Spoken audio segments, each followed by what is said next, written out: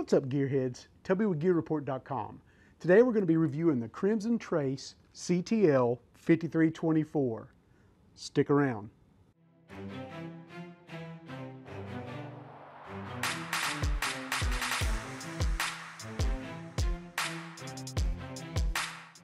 All right, guys, before we jump into the review, let's go over a couple of the administrative items, take a look at some of the features and specifications for the Crimson Trace CTL-5324.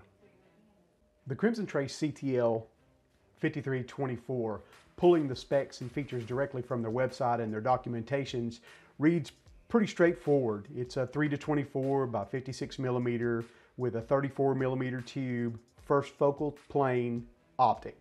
It has a height of roughly 2.4 inches, a length of around 13.9 inches, which is pretty darn compact considering the power that's inside this scope. It has a width of about 3.4 inches, a weight of 34.9 ounces, which is reasonable for the amount of weight you're going to be carrying, a diopter adjustment range of -3 to +2, a focus range of 20 yards to infinity, an eye relief of 3.5 inches, an effective field of view of 35 feet at 100 yards. That's at the minimum magnification, not at the maximum, obviously. It has adjustment graduations, just like you'd expect, of 0.1 mils or 10 clicks per mil, a full elevation adjustment range of 32 mil, a windage adjustment range of 20 mil, and if you have the illuminated version or the reticle illuminated version, it takes a CR2032 battery. Couple of other little side notes and features of it. It does have an LR1 mil reticle, and we're going to talk a little bit more about that here in just a few minutes. There's some positives and negatives about that reticle, and so hang around for that. There is a 0 reset on the turrets and a 0 stop. It does have these very interesting self-leveling scope body indicators. Now, that straight line we'll talk about here in a minute because it has a huge play into your scope rings as to whether it's actually going to work the way it's supposed to or not. The illumination, if you have that model, does go all the way up to 11 times intensity or brightness. The lens material is made of a Japanese ED glass, and man, just hang in there. We're going to talk about that glass for sure. The coating on the lens is a fully multi-coated proprietary MOC5 coating. The material for the housing for the optic itself is a 6061 T6 aircraft grade aluminum. The finish on the outside is a Type 3 hard anodized. And overall, they do list it as waterproof, shockproof, vibration proof, fog proof, recoil proof, and nitrogen purged for a lifetime of performance. All right, so let's talk about some pros and cons of the CTL-5324. Right out of the gates, let's talk first about the magnification range that you've got. As you can see, I've added a quick throw lever to be able to quickly adjust and change it out, change between the magnifications. But again, put a pin in that. We're going to talk about that here a little bit more in a minute. But I do want to talk about the magnification levels themselves. So they start at 3, which is a little unusual, and go all the way up to 24. So pretty much industry standard on these things, usually if it goes all the way up to 24, it's going to start around 6. So that's actually a pretty nice touch, I thought, a pretty nice touch. Where that comes into handy is, regardless of whether you're competition shooting or whether you're hunting with this particular optic, it gives you that larger field of view at the lower magnification, which generally hunters definitely appreciate. It gives them the full wide field of view to see, what they're aiming at. And then of course it dials all the way out to 24. Now, interestingly enough, out at 24, it gave me a really quick ability to be able to measure distances and to calculate, how far I was throwing out. And more importantly, out at the maximum magnification, unlike a lot of your cheaper glasses, this Japanese ED style glass, or whatever the title of it is, it gave me the full absolute clarity even out to the edges. So you didn't get that fuzzy peripheral around right around the edges of it. It was clear all the way out to the side. So as far as magnification goes, the fact that it goes down to 3 and all the way up to 24 and remains clear all the way through its range, along with the fact that this thing is just super butter smooth for that adjustment, I got to give it kudos for all that, for sure. While we're talking about the adjustments, let's talk about the turrets. So the turrets are pretty much just an industry standard of 0.1 mil or 10 clicks to get up to the full mil. But unlike some of the other competitors, each one of the stadia or incremental dots or incremental marks in between each of the mil adjustments has this very interesting diamond shape where it goes up and then reduces back down. So it's really easy and quick to be able to identify whether you're on 0.4 or 0.5. You just kind of know where you're at based on the centerline line here that's available to you and the centerline line here that's available on the windage as well. The clicks on it are very smooth, very clean, very crisp, and very tactile. I don't think I can get the sound of it on the camera, but just know that you do know exactly what you're clicking. Now, I did test it by dialing it off and dialing it back and dialing it off and dialing it back on both windage and elevation, and it came back to a true 0 after every time that I played with the thing or moved it around. It has, just like every other standard optic, it has the ability to lock it down, and it also has a locking key on the inside for the up-down once you get your 0, or rather a locking key for once you get your full, you get it fully zeroed in. On this side, this turret is actually for the illumination as well as your parallax. The parallax, as we mentioned, goes all the way out to infinity.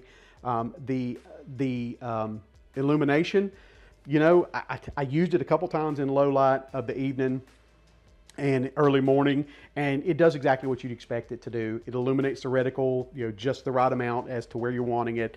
I'm not a huge fan of the fact that, and we'll talk about this when we get to some of the cons, not a huge fan, or maybe now, of the fact that the battery is right up underneath the turret and inside the turret right where that's at. But, you know, that's pretty industry standard and common, so I can't exactly fault Crimson Trace for that. It just gives me one of those annoying things that I have to play with when it comes to making sure that my parallax is back on whenever I go to shoot the next time if I have to change out the battery. So as a quick side note, you'll notice that it does have these horizontal lines, and I mentioned that when we were talking about the features and specifications.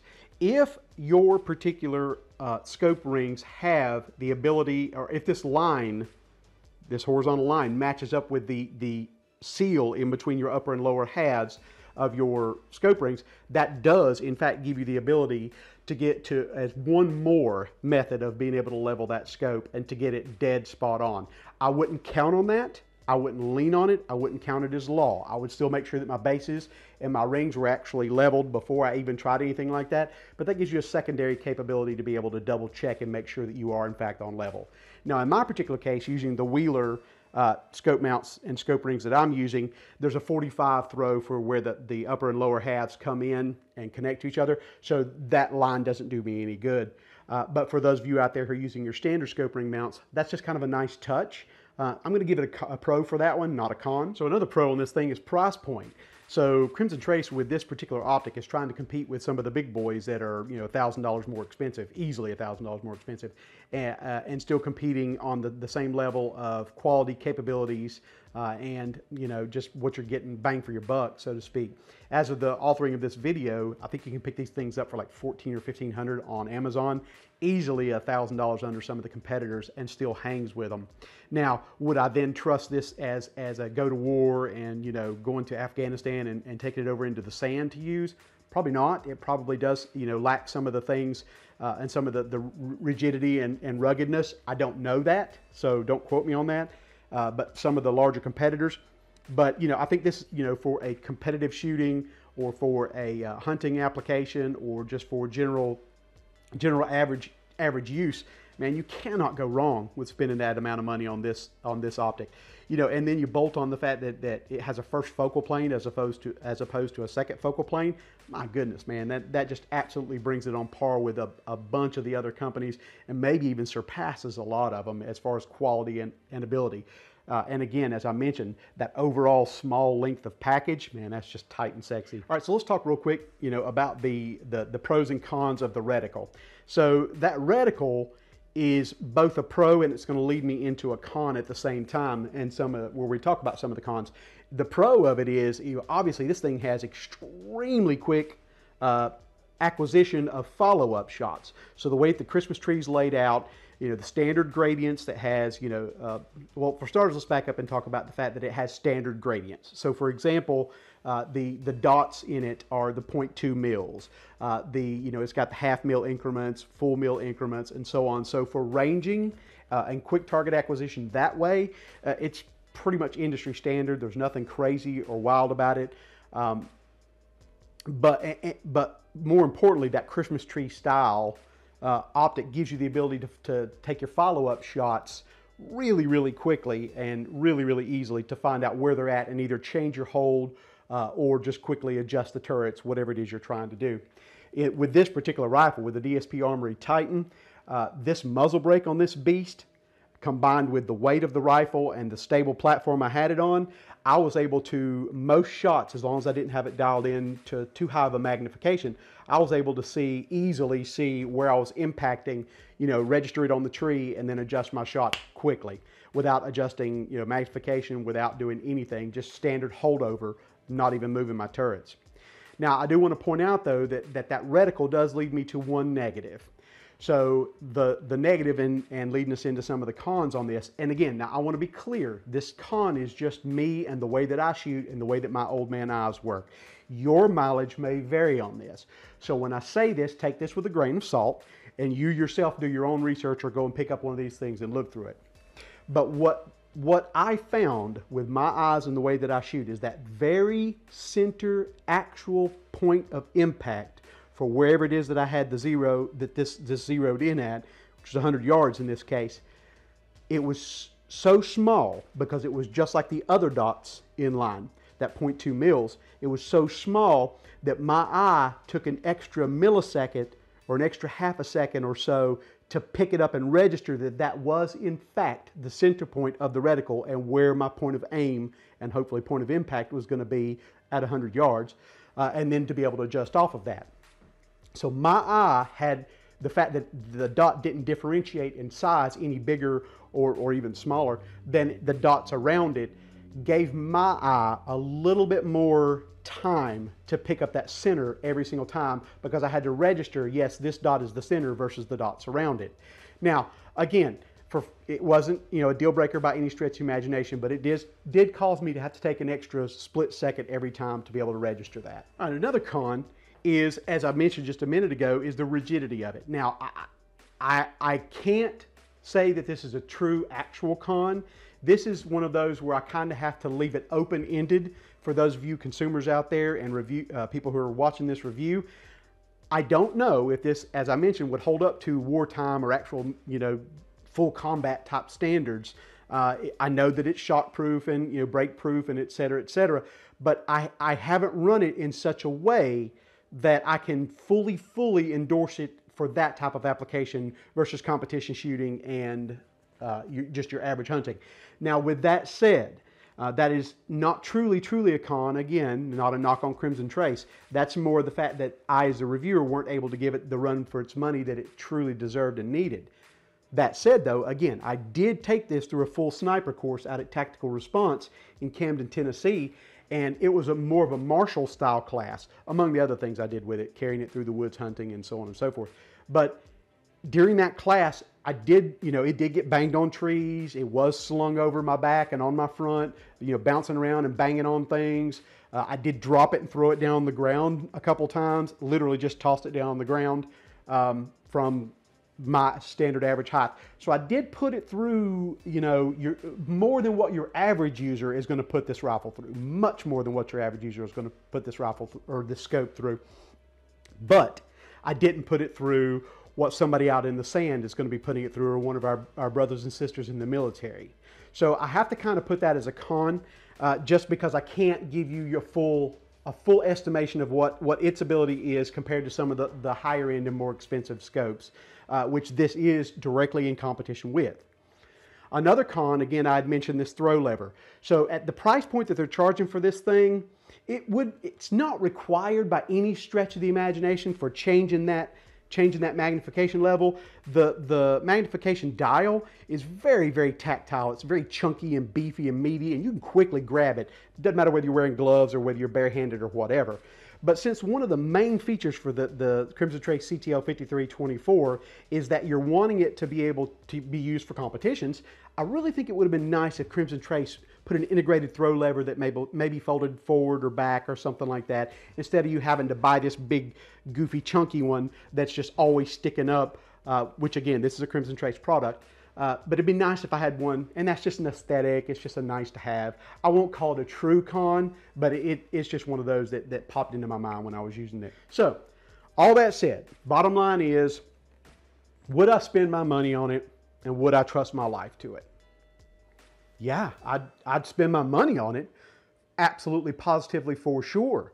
Again, as I've mentioned multiple times through this review, this bad boy has features of some of the more expensive, beefier, and heavy-duty scopes in a much cheaper price package. So if you're looking for a competition-ready, hunting-ready, mill radian-based scope, you can't go wrong at this price point.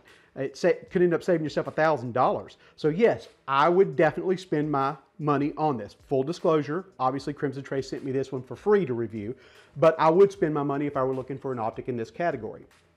Would I trust my life to it? Well, I can't give you that answer just yet. I would say that as it sits now, in combination with my DSP Armory Titan 308, and the Marshall course I've put it through with Sniper, using it at the Sniper course in Camden, Tennessee, as well as the shooting I've done around here, the hunting I've done with it, I can say at this moment in time, I'm confident that yes, I could probably trust my life to it for just your average use or average, God forbid, zombie apocalypse kind of scenario or whatever. That said, though, again, as I mentioned in the con and as I mentioned in some of the facts about it, I haven't given it that true, more than say $2,000-3,000 or 2,000-3,000 shots testing. I haven't given it that true drop test from 10, 15, 20 feet up to see what's going to happen. I haven't given it that level of testing to where I can testify to being able to truly trust your life to this thing. But just for your average Joe citizen like myself, who's just using it for home defense, plinking, competition, hunting, that kind of thing, sure. I mean, you could probably qualify this as something you could count your life on. So, hopefully some of this information has been helpful for you if you're trying to decide and you're on the fence about buying the Crimson Trace CTL-5324. Until we see you out on the range, you keep living your dream.